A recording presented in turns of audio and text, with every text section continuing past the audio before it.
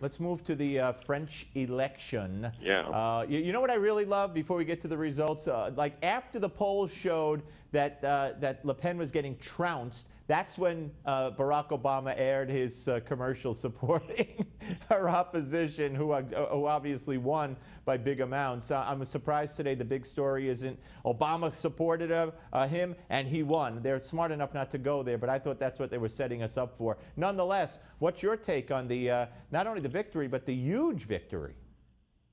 Yeah, I mean, Le Pen comes from such a fringe party. It is the most votes that party's ever gotten. So if you're worried about that party, you know, it's kind of amazing that 35% of the people would vote for her. I think she's a pretty disreputable candidate. I mean, not like Trump in the sense that Trump was the nominee of one of the two major parties, and even though people like me certainly weren't for him, you know, most Republicans, of course, you know, fell in line. They thought, maybe correctly, they'd get a Republican administration, good Supreme Court picks and all that.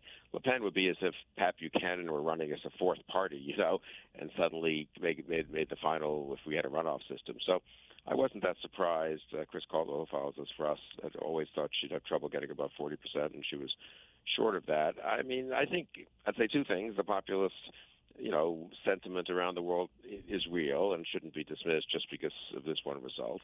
And you know, there are also an awful lot of voters who are much more centrist, pragmatic, worried about some of the populist fanning of resentment and some of the populist policies, and they count too. There's a little bit of a trope on the right that sort of the real Americans, you know, who vote for Trump count, and the other ones who voted for Clinton don't. But of course, they all count, and you know, there are a lot of pragmatic, centrist people in Europe and in America. We can argue whether they're really pragmatic and whether the policies work or not, but that's kind of where they're inclined to be. So, I mean, the key thing is, can Macron shake up the economy a little bit and get the youth unemployment down from 23% or whatever?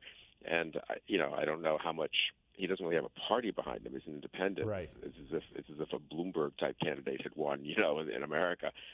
Can he actually bring in some decent policy changes? I have no idea.